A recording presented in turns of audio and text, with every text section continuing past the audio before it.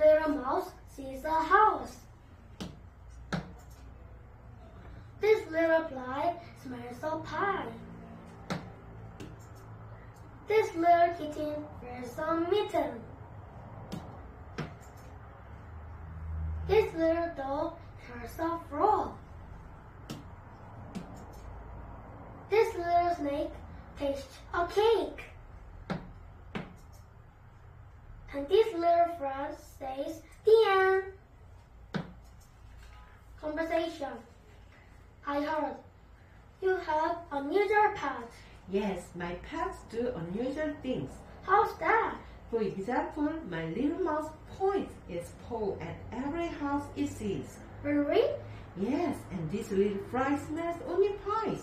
Amazing. What can your other pets do? My little kitty fears mitten, and my little dog hears frogs. That's incredible. That's not all. My little snake likes to taste cakes.